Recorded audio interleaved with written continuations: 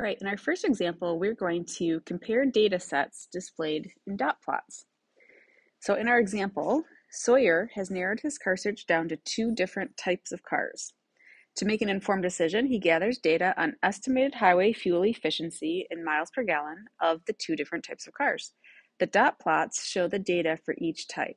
So what this is showing is how many miles each car can get per gallon in miles per gallon. So the two dot plots we can see visually look different. In type 1, we see there's kind of a cluster between, 33 and 38, 34, 35, 36, a little bit higher. A bit of an outlier here at 41. So this car at 41 gets more miles per gallon than these cars down here. So that's what that is saying. In type 2, you can see that the data is a little bit higher. We're not clustered in lower miles per gallon. We've got an outlier up here at 51. So these cars in general are going to get more miles per gallon when driving on the highway. So the first question, if highway fuel efficiency is the most important feature to Sawyer, which type of car should Sawyer purchase? So based on that, he should purchase the type 2 vehicle that he researched. We can see that the miles per gallon is a little bit higher than what the type 1 cars are getting while driving on the highway. All right, so part B, Sawyer wants more information about the fuel efficiency of each type of car, so he calculates the mean and the mean absolute value. Mean absolute deviation. The mean and the mean absolute deviation of the two data sets. How can these measures help him make a more informed decision? So, as a reminder, you guys have seen mean, that's your average in the past. That is where you take the sum of all your values and you divide it by the total number of values in the data set. So, to find the mean of the type 1 car, we would add up all of those values and the sum, let me hear, type 1, whoa, okay. Type 1, the total is 572 and there were 16 cars. So that gives us a mean of 35.75.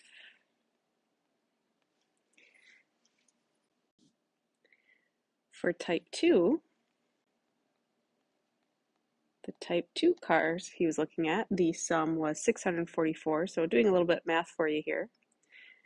Divided by the total of 16 cars gave us a mean of 40.25. So you can see that one has a higher average than the other. So type 1 has a higher average of miles per gallon in terms of fuel efficiency on the highway.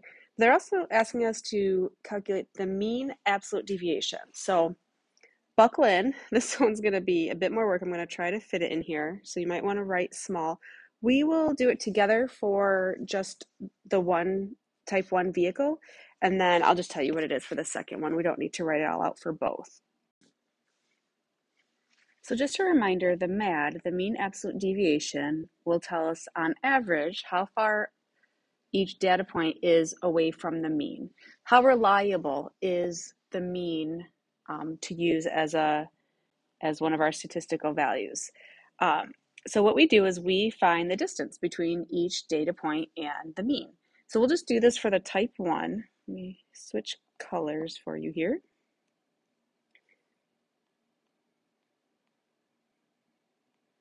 All right, so our type 1 car, we're going to take each data point. So we had a data point at 33,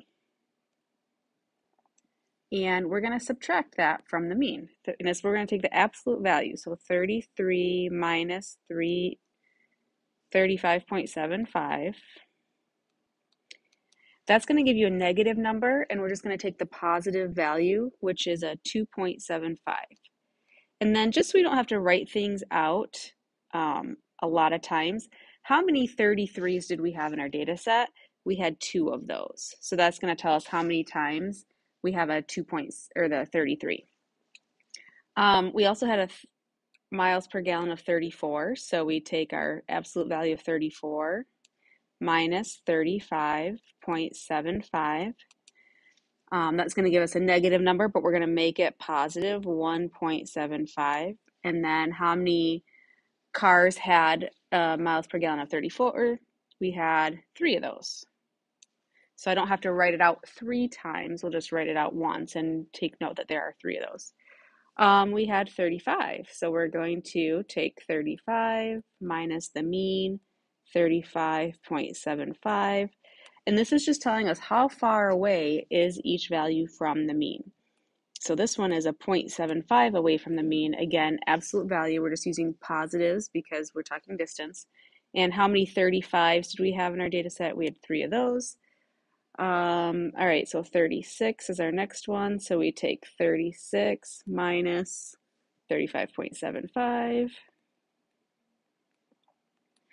And we get 0.25.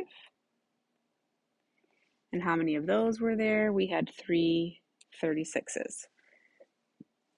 All right, I'm going to try to see if I can write smaller because we have more to fit in. Okay, our next one is 37. Take the absolute value of 37 minus our average of 35.75 gives us 1.25. Now these are going to be positive, so we'll just leave them positive. And how many 37s do we have in our data set? We had 2. We also have a 38. So absolute value of 38 minus the mean of 35.75 gives us 2.25. And we had 2 of those. And then we had 41. So the absolute value of 41 minus 35.75 gives us 5.25. So that was a bit of an outlier. You can see that it's the furthest away from the mean. And we only had 1 of those. So what we do now is we want to find the average of all of these numbers. So we're going to add these up and divide by how many there are. Now we took a little bit of a shortcut by keeping track of how many occurrences we had. So here's what that's going to look like. We had 2 cars that were 2.75 away from the mean. So we're going to say 2 times 2.75. We're going to add to that, we had 3 cars that were 1.75 away from the mean. So 3 times 1.75. We had 3 cars that were 0.75 away from the mean.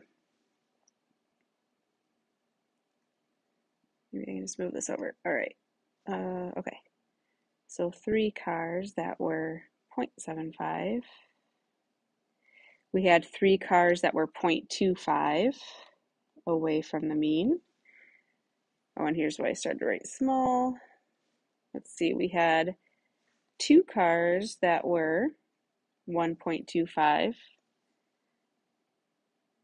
And that was not supposed to be an equal sign. It won't let me erase it. Nice. That's a plus. I'm just going to move down here. 2 cars that were 1.25. And we had 2 cars that were 2.25. And 1 car that was 5.75. So if we add all of that together, we get 26. And there were 16 cars in this data set. So if we divide that by 16, we get a mean absolute deviation of about 1.63. We're doing a little bit of rounding. So that tells us that on average, each data point was 1.63 away from the mean. So that was for type 1. All right, so we won't go through all that for type 2. I'll just tell you that type 2 had a mean absolute deviation of 2.94. Now, because type 2 seemed like, hey, those cars had better gas mileage on the highway, if their mean absolute deviation is 2.94, that means that there's more variation within the type 2 cars. So it could mean that the expected fuel efficiency is less reliable for type 2 cars. All right, whew, that was some good math there. All right, so last question. How does the outlier in the second data set affect the mean and the MAD, the mean absolute deviation? So if we look at the data set, type 2 had a more extreme outlier. This 51 was significantly higher than the other ones.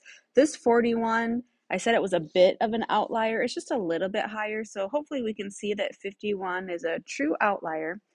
And we could calculate all this again. I won't take time for that in this video, but I just want you to know how an outlier will affect a mean and the mean absolute deviation, because that's another average of something.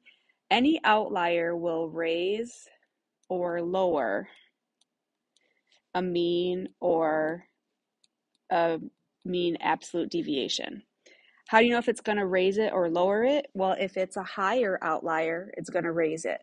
If it's an outlier on the lower end, it will lower the mean. So it does pull that mean to higher or lower values depending on where the outlier is. So because the outlier was a higher number in the second data set, it will absolutely raise the mean and the mean absolute deviation.